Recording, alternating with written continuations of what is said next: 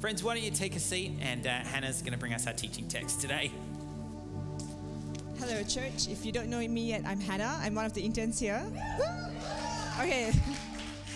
So today's scripture reading is taken from the book of Mark, chapter 3, verses 31 to 34. Mark chapter 3, verses 31 to 34. His mother and his brothers came, and standing outside, they sent word to him and called him. A crowd was sitting around him and told him, "Look, your mother, your brothers, and your sisters are outside asking for you."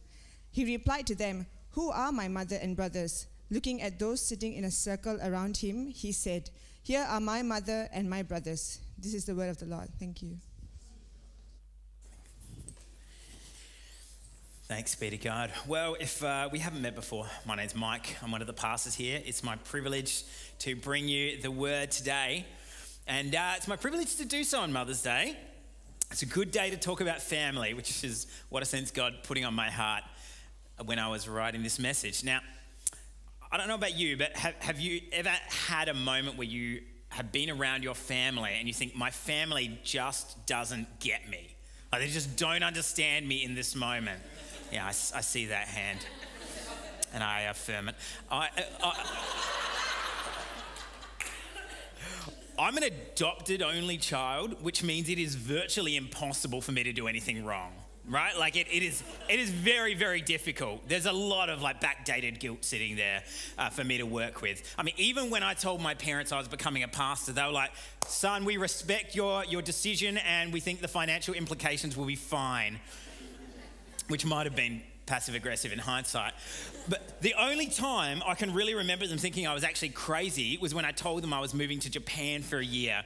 And they started with gentle conversations like, "Oh, you've only just started your job. Are you sure this is a decision you want to make to quit your job?" And then it kind of kept moving a little bit to like, "Honestly though, have you ever done a load of washing?" Just like one time.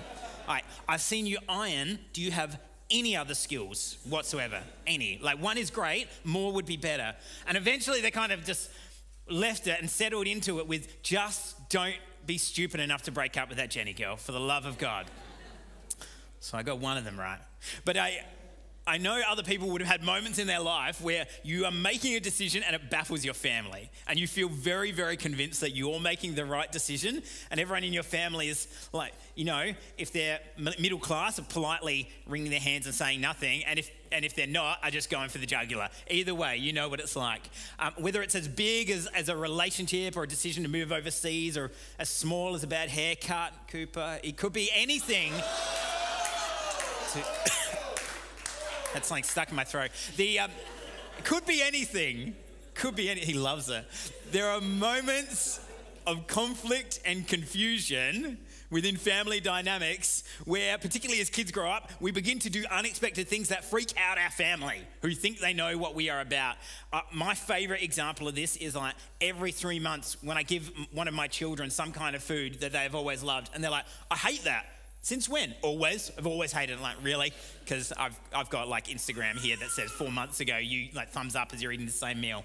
Right. This happens to everyone. Jesus was no exception. And it's really important that we remember that just because he was the perfect Son of God doesn't mean he had a perfect family or a family with no problems. But it's fair to say he started quite well. There were signs and prophecies that he would be special. There's the angel Gabriel predicting it to Mary, John the Baptist leaping in his mother's womb, and shepherds and wise men miraculously turning up to follow him. The only prophecies I can remember over our children were a series of radiologists who kept saying, "Wow, these are some big babies that Jenny is carrying." And they were. And Mary, this woman of faith, chosen by God to carry and mother the Savior of the world, and then deal with all the side-eyeing about her mysterious pregnancy. And you know that was there. She remembers the prophecies and the miracles, the reactions of others to this extraordinary child. She keeps them in her heart. She stores them. Luke 2:19 says that Mary was treasuring up all these things in her heart and meditating on them. So Mary not only stored these precious memories in her mind, she treasured them because they were ongoing proof that Jesus was who he said he was. And if I'm Mary, it's very helpful to me to have that ongoing proof that Jesus is who he said he was. So she reflects on God's promises to her and to all the world through her. And everything that we know through Scripture indicates that Mary was Jesus' biggest champion. which is what makes today's teaching text so uncomfortable. Because as we come to this passage, even though it's only Mark chapter 3, we've got to remember that all the Gospels, Matthew, Mark, Luke, and John, they're these 4 different biographies that form different viewpoints for one big picture. And so we're only in Mark chapter 3, but part of the other Gospels have given us this great context for the background of Jesus' life. And so Mark's writing in a quick way so that we can read it and forget about that background really. But there's a lot that's gone on before then. For example, there was the first public miracle that Jesus performed, the wedding at Cana in Galilee where he turned water into wine, which, by the way, if you're going to start out with a public miracle, that's a cracker. That is a cracker. Very popular. Great crowd pleaser, water into wine. And one of my favorite parts is how Mary was just there in the background, like really over-mothering the situation. And so Jesus is just sort of hanging at the wedding quietly, probably praying, discerning what the Father's saying. And Mary's like, Jesus, your cousin Nathaniel, did you know he's run out of wine? He's a bit ashamed of, this is embarrassing for him. And Jesus is like, okay. She's like, well, do you want to, And he's like, Mom, I know you can do a prayer and do you want to do something about that? And literally Jesus is like, woman, my time hasn't come, which is translated for Mom. If I wasn't the Son of God, I'd be saying, shut up. But I am, so I won't. But just stop it. And so she goes over to the servants and she's like, just you do whatever he tells you to. And he's like, I'm right here. I can hear you. I'm going to do it. Don't tell me what to do. And she's like, okay, watch this. It's going to be really good. I've seen him do this one before. Just on a glass, but it'll be really good with the whole thing. And the steward comes out. She's like, you've saved the best wine for last. And everyone's applauding, going, oh, where did this come from? And Mary's like, it's my boy. And Jesus, you just know he's standing there like, I'm not going to die on the cross later for this. That's, you know what I mean? This is not what I'm dying for. Full mum mode. Mary was no exception to embarrassing your child in public.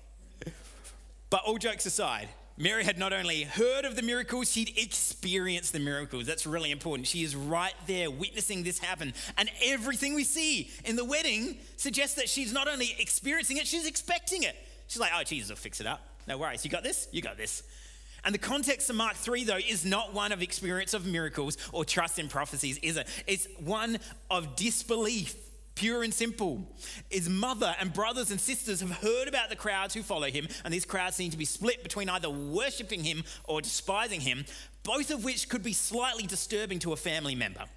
So they come to the conclusion that they need to do what's best for Jesus. Now, this is a common issue for families, right? You gather, you have a little intervention like, I'm a bit worried about their job. I'm a bit worried about their relationship. All right, let's do something about it. But in this case, this is not quite an ordinary family. You might want to think twice, especially if you're Mary, before you challenge what Jesus is doing. So her sons and her daughters, Jesus' little brothers and sisters, and spare a thought for what it was like growing up with Jesus as an older brother. They all come along to supply some backup muscle to the maternal guilt that Mary's carrying. And his disciples come to let him know. They say, your family's here, Jesus. What do you want to do? And Jesus issues this astounding line where he says, oh, my mother and my brothers are here? Well, who are my mother and brothers? And I don't know if the disciples thought he was suffering from heat stroke or something. They're like, oh, they're, James and Jude. No. It appears that Jesus is disowning his family. It appears that Jesus is having a conversation in which he says, I know who my mother and my brothers are, but they're not my true mother and my brothers. Don't worry about it. And this is way more significant than even we might imagine. Now, if you do that to your family, it will not go well. I promise you that. It will not go well. However, it was even worse back then. A lot of families still live together even after the kids got married. They all lived together in the one big home. Often the family unit was also an economic unit. They had a small business together. We know that Joseph was a carpenter. The whole family might have been involved in that, which means if the eldest son bolts and rejects the family, that not just has social and relational implications, it has economic implications. There are a lot of things going on here.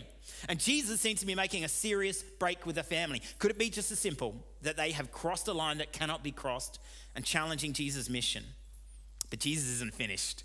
He keeps going on. He looks at those sitting in a circle around him and he said, here are my mother and my brothers. Whoever does the will of God is my brother, and sister and mother. And at this point, you could almost be forgiven for thinking Jesus has just lost the plot. It's been a big day. But he hasn't. So what is he saying here? I think one of the things that must have grieved Jesus' heart the most in this moment is the fact that Mary, who appears to be Jesus' biggest cheerleader, you know, that's what mums do. They're your biggest cheerleader, sometimes to the point of irrationality. Mama bear syndrome, it just comes out. Jesus has his biggest cheerleader here, and she says, I don't understand what's going on, or I do understand and you're wrong. And appears to be wanting to drag him home or talk some sense into Jesus. But Jesus does what any of us can do if we really want to. He does not get fussed, and he changes the conversation. He just says this, who is my mother? Who are my brothers? And he starts a new conversation where he explains what God is renewing through all the world, but specifically through the family, through the household. Jesus sees the claim his family is trying to place over him in that moment. You're our family member, you're coming with us. And he rejects the claim and then reframes it. Instead of his family having a claim over him and being able to drag him home, he redefines the concept of family altogether. Jesus states that those who are with him now, calling him Lord, listening to his teaching, doing the will of God in their lives, they are his true family. Yeah. And Jesus here begins a whole new idea of family. Jesus states that everyone's loyalties need to shift. Family is not our number one priority. God is our number one priority. The family of God is our number one priority. Now pause there for a second, because this is an earthquake of a statement, right? Like, and if you're here and you're wondering what kind of cult your family members have gotten into, if you're a guest, I'll explain. The explanation, not the cult part. I do not mean that your family should cut you off to focus on Encounter Church. That's not what we're talking about here. And I'll get to that in a minute. What I do mean, as N.T. Wright says, through Jesus' words, God is doing the unthinkable. He's starting a new family, a new holy people, and is doing so without regard for ordinary human family bonds. He's cutting through that. Earlier, as he taught on marriage, Jesus had confirmed what Jewish people already knew, that when they get married, a man and a woman, they leave their homes and they form a new household together. That's how it normally happens. We're familiar with this idea. This is how it happens in our part of the world normally too, right? As a general rule, you get married and you form a new household together. But here, Jesus expands on the idea of a new household and he reframes it. In this new household, it's not the husband who's the head of the house, it's Jesus. Jesus is the head of the home. The family is everybody who trusts in him for salvation throughout the whole world and through all human history. They're a family connected not by blood, but by God's merciful decision to adopt them as sons and daughters. They gather not around a dinner table, but a communion table. There are new values instituted by Jesus, new loyalties to Jesus as Lord, and new siblings, your fellow church members. Jesus has created his new vision of family, and he has issued an invitation to join him. And this is why when we do the baby dedication, I make the congregation respond, because you have a responsibility. You are playing a part in accepting your role as the family of God for these babies. And you do that to everybody, right? I just get to make it a little more obvious during a baby dedication and help you to say some things to remind you, like, that's right, we are the village. We are responsible. But it isn't just responsibility, it's also a blessing. Being a part of a church, a local expression of God's family, means that it's now normal for relative strangers to make you a meal when you're having a hard time. It's now normal for people you don't know to pray for you and encourage you, maybe even in person. It's now normal for people you have never met to welcome you, to serve you, and to bless you. That's what the local church is meant to look like. In God's new family, single people have caring partners around them, orphans have parents, and families have, well, they're babysitters, don't they? In God's new family, the barriers of racial and economic division disappear because every believer is our sister and brother. Everyone in Christ. In God's new family, we pass around babies, we care around other people, care for other people's grandparents, and we use our gifts and graces to bless the people of God. That's how we do it. But why do we do it? Why would Jesus tell us to put our energy here and not specifically in our biological family? Because in our biological family, we all understand that there is this inbuilt sense of obligation, right? Just find out when you answer no next time mum invites you around to dinner. Like, you'll get that inbuilt sense of obligation coming up. And there's nothing wrong with that. That was really what the tension was, I think, when Jesus was turning water into wine. That, that sense that when mum asks you to clean your room, you just clean your room. It doesn't matter how old you are. The family is like a human pack bonded by blood. But the church is not. The church is intended to be a vision of the kingdom of God itself. That is heaven. Church, when we do it right, gives us a glimpse into heaven. I've spoken about the blessing, but there's a cost to love people as well. In families, you might cringe about Christmas dinner conversation, but the beauty of church is you get to have that every week. In families, you might roll your eyes at having to help your brother move home, but in church, we roster you on as volunteers to voluntarily serve people that you don't even know. It's one of the great scams of all time. It is formative, it's a blessing, and it's a responsibility. That's the vision of the kingdom of God, of God's new family. It comes at a cost, and it's a heart to make strangers into family. You've all heard the saying, blood is thicker than water. Well, it's not in the church. Blood is not thicker than baptism water. We go through the waters of baptism, we're born again, and we become God's family together. It is a deliberate, sacrificial attitude of love towards people that you might have nothing in common with except Jesus, and that's enough. But this vision is also why it can be so tense when you wrestle with your sense of obligation to your biological family and your spiritual one. Because a church community should not be so much a replacement for your biological family as a fulfillment of it. The church, this church, and any other church you may be a part of, is meant to act in the capacity of family for us in every way. Now, sadly, that is so often not our experience, right? And we grieve that. But that's what it's meant to be. And I may have lost you at this point if you're currently not a believer in Jesus. This may just seem like a little much. Just bear with me for a second, because this passage is not Jesus rejecting his family. It is just the ultimate redefinition. Here's what Jesus says. He teaches that we have an obligation to our earthly family. To the religious leaders later on in Mark chapter 7, he speaks to. They claimed they were making offerings to God, and Jesus said, you're not making offerings to God. You're avoiding supporting your family. That is not the same thing. You can do both. And he calls them hypocrites and lawbreakers. He said that their statement reveals their character. In 1 Timothy 5, Paul writes to his disciple Timothy that if anyone does not provide for his relatives, and especially for members of his household, he is worse than an unbeliever. He has denied his faith. That is, Paul is saying that caring for your biological family is part and parcel of being a part of God's new family. If you're in God's new family, the church, you must care for your biological family. It's an overflow. In the same vein, Paul in Ephesians 6 reminds children, as we heard before, to honor their parents and obey their parents. And in another part of that passage, which I like a lot less, encourages fathers not to stir up or aggravate or frustrate their children. The family unit is honored in the Bible. But at the end of that Ephesians 6 passage, we're reminded of the actual goal with children. Bring them up in the training and instruction of the Lord. Deep down, we parents, if you're in the room and you've parented a child, you know that your goal is not to grow your child into your best friend. That is not the vision. And your goal is not to protect them from every possible bump and bruise, but to raise them to be the best possible adult. Now, do we want those other things? Of course we do. But that's not the vision. The vision is the adult they're becoming. And so God's specific vision is that we as parents grow them up in training and instruction of the Lord to be faith-filled followers of Jesus as best as we can. It's out of our control, but as best as we can, we invest towards that. Who know him personally and live that out in ways that are unique to them. That's God's desire for us, and that is attention. It's the tension not just to people with and without beliefs. It's the tension of honestly saying, God, you love my child more than I do. God, your vision for my child is better than mine. God, your desires for my child are better than mine. That is really hard to say. It is even harder to do. Because if your child comes home and says, I feel God is calling me to be a missionary in the Sudan, how do you then respond? Even if you're full of faith.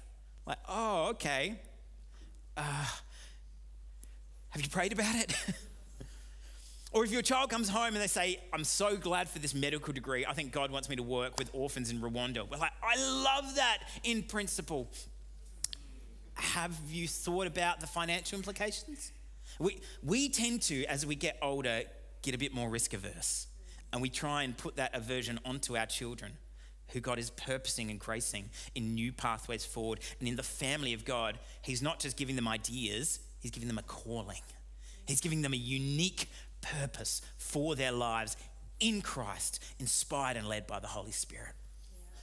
So when our kids began to develop independence, this is the great revealer. And this is the tension Jesus brought into the light in this passage. The tension between loving and honoring your family, but not at the expense of loving and honoring God. Yet at the same time, loving and honoring God, catch this, in a way that causes you to love your biological family even more. That's the dream, that's the vision, and it's hard to live out. So here we are, it's Mary and all Jesus' siblings. Joseph, historians believe, has passed away at this point. So Mary is a single mum that's raised a brood of children fiercely under the worship of Yahweh. We know Mary loves God, yet here she is trying to stand in the way of the Son of God and his purposes. So what do we do? What must she have felt in that moment? Rejection, fear, grief, a mix of all of it probably. Has my son, the son I treasured in my heart, has he rejected me? But Jesus is love in human form. He's never forgotten his mother, and he's never rejected his family. And in John's gospel, we see the absolute worst case scenario play out. Mother Mary has let son Jesus play out his life the way that he thinks is best. And where has it led him? Death on a cross. The ultimate worst case scenario for a mother. Killed by the Roman authorities, and she stands at the foot of the cross grieving. She must wonder, what could I have done to change this? It's all very well for us thousands of years later to celebrate. Mary must wonder, what could I have done? But Jesus sees her in that moment, and he sees the beloved disciple John, and he calls out to them. And when Jesus saw his mother and the disciple he loved standing there, he said to his mother, "Woman, here is your son," meaning John. Then he said to the disciple, "Here is your mother." And from that hour, the disciple took her into his home. And this, friends, is where all of this comes together. That by creating the new family of God, Jesus provides for his own family. That by creating the new family of God, Jesus says, "John, you need to be a son to my mother. She has sons. You have unique gifts and graces that she needs right now. You will be a comforter to her in her grief. Mary, John needs you. As far as we know, he has his own mother, but he needs your unique gifts and graces in his life. I'm bringing you together as a mother and son within the family of God." Jesus had never forgotten her. He was just fully focused on living out God's vision for his life, and thank God for that. And later in the Bible, this is what we read. Jesus' brother James becomes the head of the church in Jerusalem. His brother Jude writes a letter that we have in the scriptures now. They call their brother Jesus the Son of God. Jude calls him Master, my Master. This is the same Jesus they grew up with, the same Jesus that they thought was insane in Mark chapter 3. How things have changed. How the new family of God has transformed their understanding of their own family. And in Acts we read that when the disciples gather in prayer after Jesus ascends into heaven, they do so with Mary and his brothers and sisters. Praise God. Church, sometimes this is how it works out. The family who don't understand your decisions at all are still your family to serve. The church that contains people that are very unlike you are still the new family of God to love and have fellowship with. And sometimes in God's grace and timing and through the passion of your prayer, appealing to God, not only does that church become our family, but our family becomes our church. Praise God.